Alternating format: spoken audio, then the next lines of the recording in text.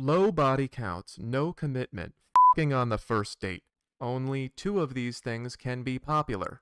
That's how the physical universe works. People seem to like these engineering triangles. This one is equal pay by law, men pay for everything, and men have no hoes. If you all want men who earn more, but you all want to earn the same, then that disqualifies most men, and you gotta fight over the tail. I don't make the rules, I just draw them. Everyone asked me to do another engineering triangle today. Here it is.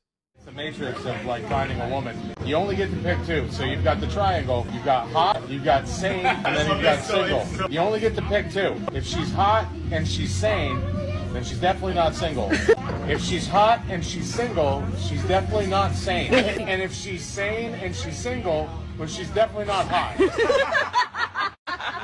So there you go. Sane, single, hot, pick two. I'm gonna add at most. I don't want to leave the girls out. Here's one for men, hot, rich, and no hoes. Pick two if you're above a 7, otherwise pick 1. I hope to eventually reduce all choices to a web of interconnected triangles. There might be one in there about simping, maybe there's one about the honeymoon cycle. If you know any more, tell me in the comments. This one might be like, have female friends, have a girlfriend, peace of mind.